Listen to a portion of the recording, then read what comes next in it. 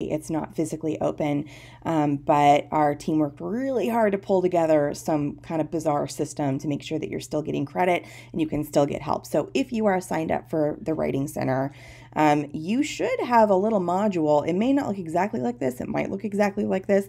Again, this is the teacher view, but you'll have a new module that's almost like a class. And so we are holding virtual conferences. And so my hours in the Writing Center were 10 to 2. I'm still technically here from 10 to 2.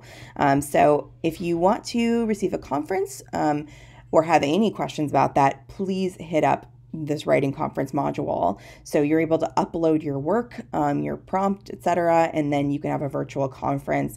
And so obviously I'm not working today, but it's updated for whoever is here today. So you can even choose which person you want. Just make sure it's within the time frame. So right now it's 11:13. And if you're like, oh, I need to work on a paper, or I want to work on the revision, you can choose Professor Long, who I love. You could choose Professor Etter, who I also love. I think those would be my two favorites. Oh, and Sugar is wonderful too. So you can click on either of them, and then we are just doing like Google Meets, and it works out really great. We can do reversal screens, so we edit through your paper together, kind of like on Google Docs, and you can see the changes. So I thought it was going to be a disaster on Friday, but it was actually pretty great. I know there's also a way that you can log your hours, but I think that's more information on a student view. But importantly, there's a PowerPoint that's literally just for you, and then also a question board, and there's people who are live right now answering them.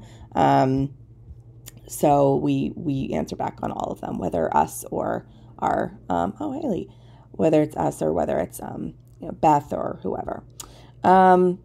So let me know if you have any questions about that. You can also just email the Writing Center IVC, really, really responsive. So hopefully I will see you, quote unquote, there.